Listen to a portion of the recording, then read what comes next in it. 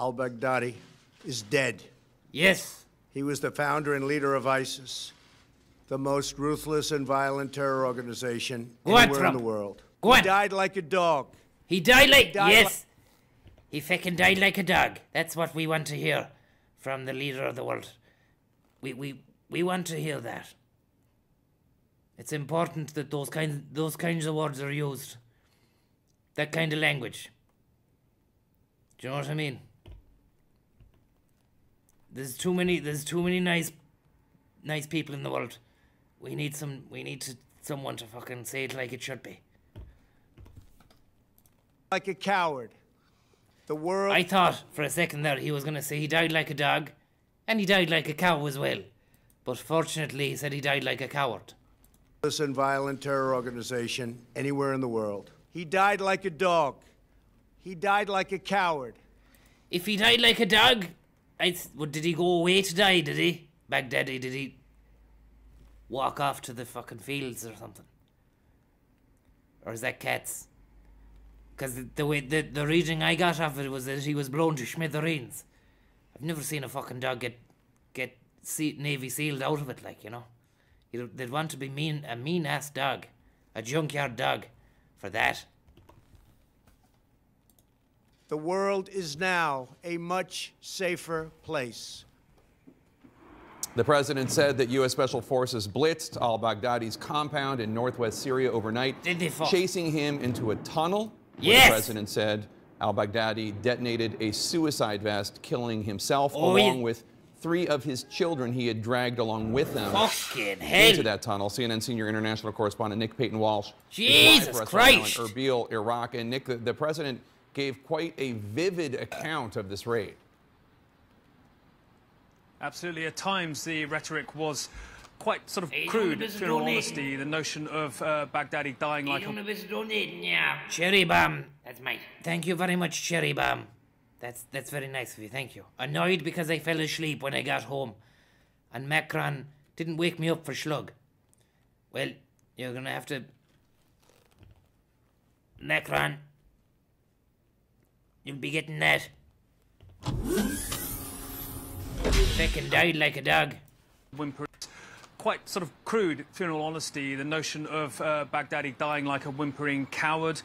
He talked about how there were some frightened puppies in some cases who were fighting alongside Baghdadi. A vivid picture, certainly painted. At times itself by a president who was almost in awe, possibly, of the US security machinery unfolding around him. You referred to how he got to watch it, and it was often as though you were watching a movie, possibly at times revealing a little more than his security chiefs would have liked. He was at pains to say they would not say from which base, he said a port, from which base this was launched, but they had gone in and out the same way, and also suggested that the flight time was 1 hour and 10 minutes. Now, a basic assessment of that in helicopters means you're probably looking at maybe somewhere in the Mediterranean or possibly even somewhere in Iraq. But a lot of details seem to emerge here that seem to be on the edge of the comfort zone of what his officials may necessarily have liked. I mean, he was on the edge of his fucking comfort zone last night, I'd say, when they burst in.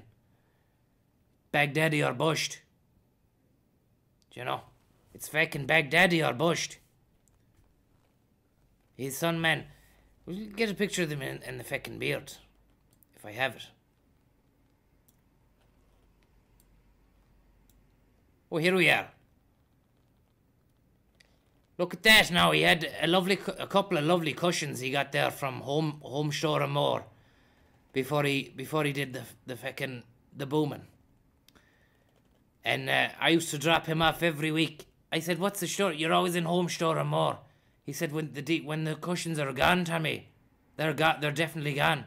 I said, "I know, Baghdadi. I listen to the fucking radio." He says, "I do too, Tommy. I do too. And I love a good deal," he says. "I love a good deal." And he said he was going to be going to Pakistan then, Pakistani bang bang. Down to the gun markets then, out in Pakistan. They're notorious for, or famous for, making quality guns, like copies. Quality copies. In the same way the Mexicans make Stratocasters, or that the Dacia boys, the Renault boys make Dacia. Is that a Renault engine? I'm not sure.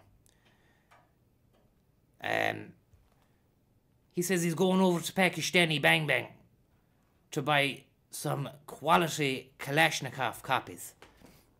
Kalashnikov rip-offs.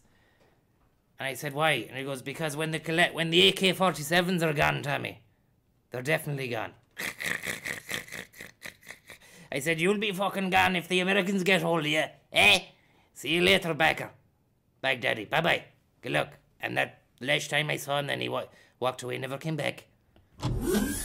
Never fucking came back. How you getting on? Baghdadi fell, and we are here today to commemorate and remember a life spent fighting for what he believed was right.